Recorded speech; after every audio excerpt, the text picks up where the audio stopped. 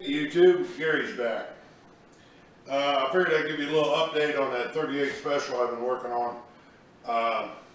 It seems like I've been having much of a chance to work on it here lately. Well, for one thing, it's been hot here. My old shop out there, it's like 110 degrees in there, and I'm just not going to do that. It's just too blooming hot. Looks like we might get a break though here in a little bit. Looks like there's a thunderstorm coming. I certainly hope so, because I will sit on the front porch and watch it roll in and roll on through. But anyway, here's what I got. The last update I showed you the barrel lug and barrel catch that I came up with, or that I built. I didn't really come up with it, I guess. And now we've gone ahead, I went ahead and made a trigger, or excuse me, not a trigger, a hammer.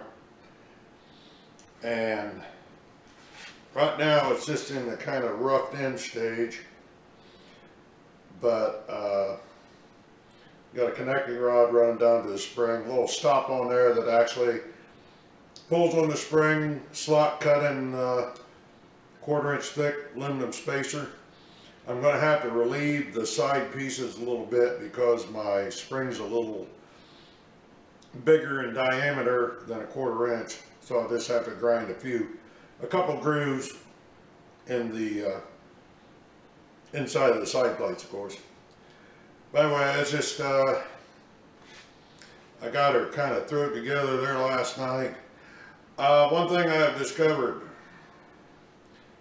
like on my brake barrel shotgun, I silver soldered the receiver together with the breech plug, and you can't take it apart. When you have it, when you bolt the breech plug in and you can work on it 1/2 at a time, it makes this so much easier because you can see what you're doing. And I'm sure when I get to making the trigger here,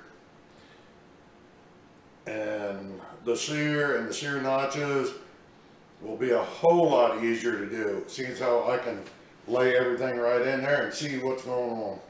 But anyway, you got to kind of hold it together so it doesn't fly apart right now because it doesn't have this other side on it. But I believe it's going good. I cut my spring a little short. I'm going to have to put a little bit longer spring in there, I think, to get a little more snap, but that's okay because I got a piece of this spring about, oh, I don't know, a foot long at least. So I got plenty to experiment with. But anyway, I think it's, so far it looks like it's going to work fine. I got a little more adjusting and tweaking to do. My hammer isn't hitting the breech block quite square yet. This slot in the aluminum, this top side here, needs to be relieved a little bit, and it will let that, it's about to fly apart. It'll let that hammer come up and strike the back of the breech squarely. But anyway, we're coming. Also, since the last time, I was kind of worried about them 832 threads in just a single layer of that 1/8 inch sheet metal. So I just JB welded another piece of the 1/8 inch. It's hard to see right there. I took and JB welded that piece on and then drilled and tapped through it also. So now it's got twice as many threads. It just made me feel better about the whole deal. I don't know if it was necessary or not, but I did it because I can and I wanted to, so I did. All right, so I will let you go, and next time you see it, it'll have a trigger and it'll probably be a working gun at that point.